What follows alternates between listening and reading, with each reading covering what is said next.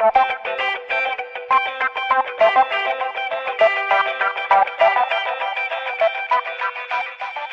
everyone, welcome to another video here at Whiteboard Doctor. Thanks for joining us today. Quick disclaimer before we move on. None of these videos are intended to be acted upon as medical advice.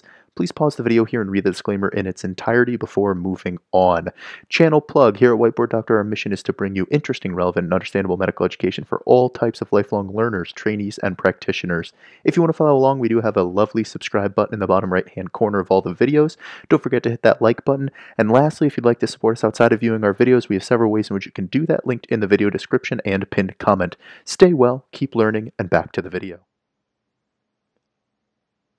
Alright, and welcome back. Today we're going to be talking about the interesting topic of the alveolar-arterial gradient. This is going to be one of those videos that more so targets people in healthcare or medicine, but anyone interested obviously is welcome to follow along.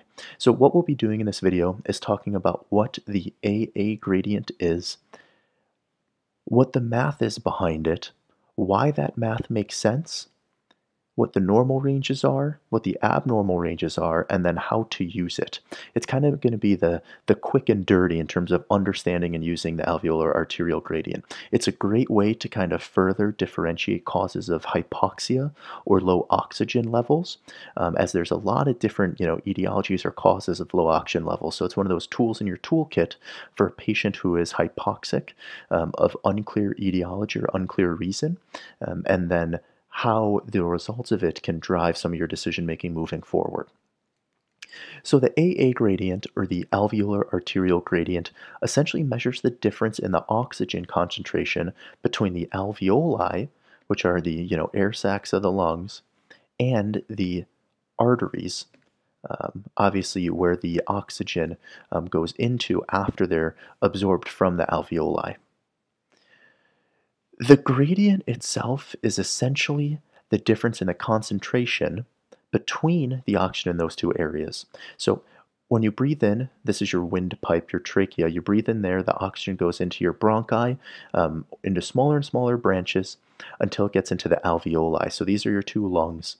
If you zoom way in, you'll find a bazillion, it's a scientific number, a huge number of these alveoli, or these air sacs. This is the lining in red of the air sac, and what happens is oxygen goes in that you breathed in. The oxygen gets absorbed into the artery, which is the darker red line. Carbon dioxide comes from the artery out into the air sac, and then you breathe out the carbon dioxide. So this is where gas exchange occurs. So the equation then is the difference in oxygen in this alveoli, that you breathed in, compared to the oxygen in the arteries itself. So it tells you kind of how oxygen is diffusing across the alveolar wall. The equation is the partial pressure of oxygen in the alveoli, the big A, minus the partial pressure of oxygen in the artery, or the small a. When you break that down, essentially the alveolar partial pressure is the more complex equation, and it's going to be the atmospheric pressure, which is about 760 at sea level, minus the partial pressure of just water, which is a generic, at sea level 47. So, this portion of the equation is going to be 760 minus 47, and we should have done our math ahead of time. Let's hope we don't do it wrong, which is going to equal, what, 7... If we say 713, does that make sense? Yes, it does. So this portion of the equation is going to be 713. All right, so we'll cross that out and write 713. You then multiply that by the FiO2. That's the fraction of inspired oxygen. If it's someone on room air, or RA, room air, that is 21%. All right, because that's how much oxygen is just out in the air. But if you're giving someone supplemental oxygen, then you have to change that fraction of inspired oxygen. So if they're on 100% FiO2, you would make this 100%. If they're on nasal cannula, well, this will, maybe be another lecture, but nasal cannula, NC, the percent of oxygen increases by 4% per 1 liter of nasal cannula oxygen. So if you put them on 4 liters of nasal cannula, that's going to be 4 times 4%, because it's 4 liters, 16% on top of the 21%. So that would be 37% fraction inspired oxygen. And we actually, maybe we'll do a whole separate video on converting nasal cannula to FiO2, if that's something interesting to you. You then subtract this whole side, right, 713, which is the partial pressure in the atmosphere, minus the partial pressure of water, 760 minus 47, which these are kind of just standard numbers, not anything you calculate, times the fraction of inspired oxygen, which at room air is 21%, or it's dependent on how much supplemental oxygen you're giving them, and then you subtract the PaCO2. This is the partial pressure of carbon dioxide that you can get from an arterial blood gas, and we went over ABGs in a previous video. We'll link that in the video comment that we pin, and divide it by the RQ. The RQ is the respiratory quotient, and it's 0.08 is kind of the standard for people, and this is pretty much just dependent on kind of, the diet and metabolic demands of a person, but you can just use 0.8 for the sake of this equation. So this whole portion is the partial pressure of oxygen in the alveoli. You then subtract it by the PaO2. Luckily, the PaO2 is the partial pressure of oxygen, which you just get off an ABG. So all you need to do this calculation is an ABG to get the PaCO2 and the PaO2, all right? And then you just need the fraction of inspired oxygen that they are on, whether it be room air or supplemental oxygen. And then otherwise, the rest of these are constants. So you just need an arterial blood gas and then know how much oxygen they're on. And as we talked about, this equation, what is this? It is essentially looking at is whether they are hypoxic and have a low blood oxygen content because the oxygen can't diffuse across the membrane of the alveoli, meaning there's a big discordance between how much oxygen is in the alveoli, how much oxygen you're breathing in, and then how much the alveoli are absorbing into the artery, right? So the PaO2, the amount of oxygen in the alveoli, compared to the amount of oxygen being absorbed, the P little AO2, or the oxygen in the artery, all right? Or if you're breathing in, the same amount of oxygen that you're absorbing, but there's a different problem in how you're breathing that oxygen in.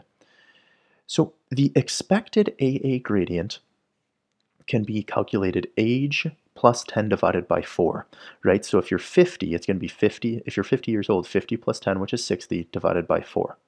If you're 30 years old, it's going to be 30 plus 10 divided by 4, all right? It's typically between 5 and 10, but you can just use this expected AA gradient to calculate it. So how do we interpret it then?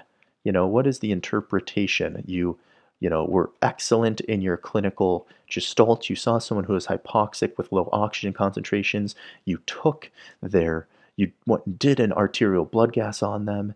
You found their fraction of inspired oxygen based on how much supplemental oxygen you're on. You calculated the AA gradient. How do you use the results?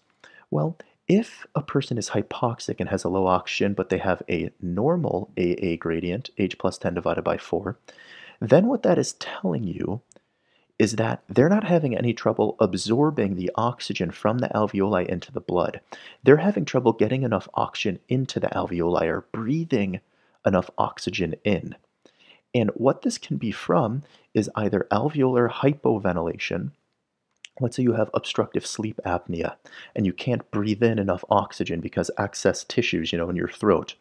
Or let's say you have obesity hypoventilation syndrome where your chest wall is so heavy you can't take deep enough breaths. That would all be things that would cause less oxygen to be coming into the alveoli, and thus you're hypoxic, but you have a normal AA gradient, meaning the oxygen is diffusing normally. The oxygen that was able to get into the alveoli is diffusing normally into the arteries. All right. Other things could be low partial pressure of inspired oxygen, so they're just not getting enough oxygen. Maybe they're at altitude or something like that. And both of these things will correct with supplemental oxygen. So if you put the person on more oxygen, their hypoxia will resolve.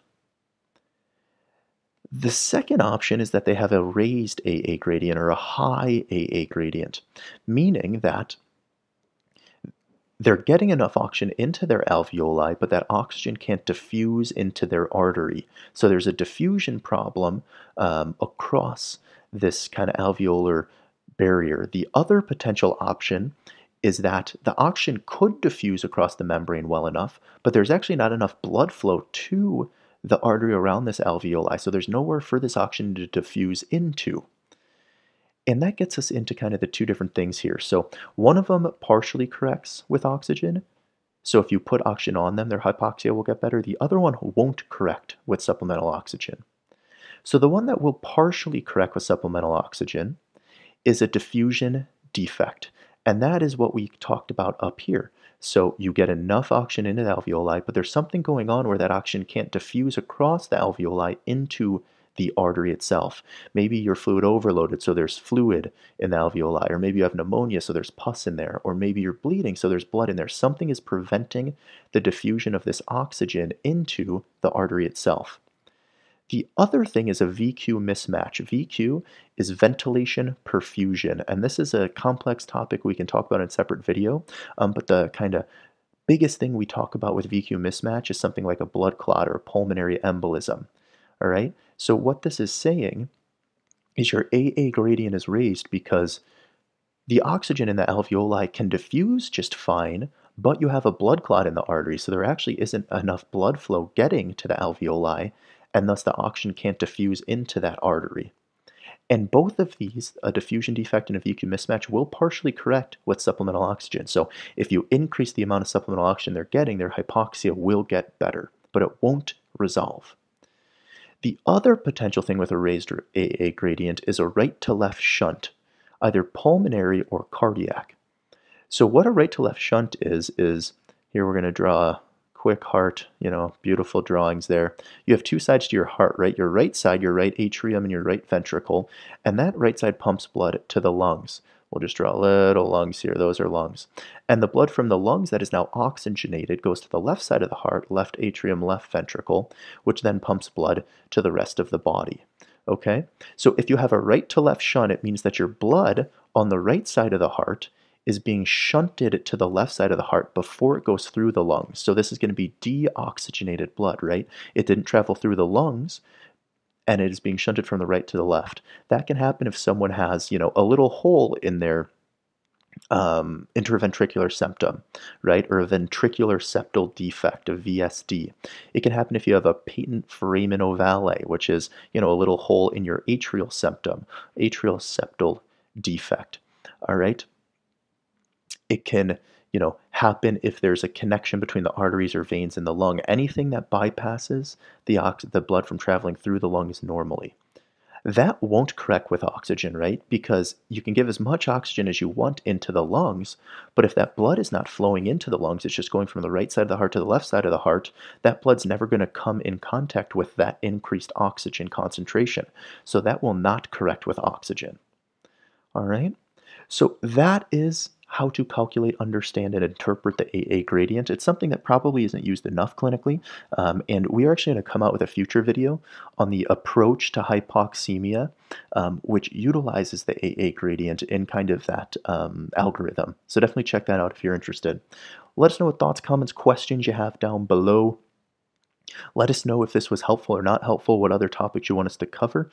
And in any case, stay well, keep learning, and we will see you all next time.